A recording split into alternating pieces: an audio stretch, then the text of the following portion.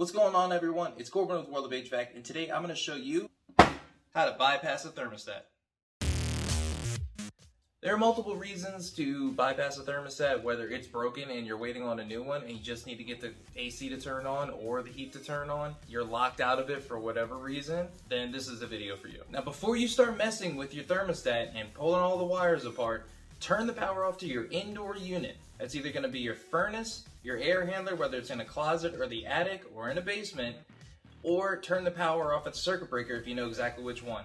If you cross a wire, mainly the R and the C, it's going to either blow a fuse or the transformer, and you're going to have a really bad day. Now, this thermostat I'm using for the demonstration is a basic thermostat. It's got cool, heat, fan, auto, on, off, all the good stuff. What we're really looking for is behind it.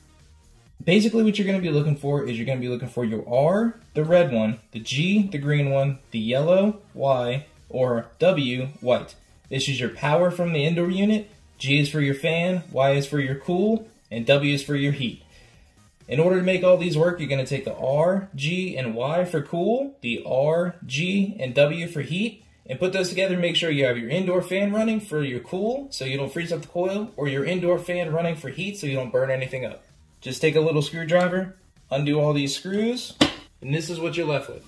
Your R, G, Y, and W. In this demonstration, I only want to run it in cool. So I'm going to take my R, my G, and my Y, and I'm going to put them together, and I'm not going to worry about making it too perfect, only because it's very temporary. Do not leave this on forever. But there you go. That right there will turn on your cool system until you physically take the wire nut off or you turn the power off to the indoor unit.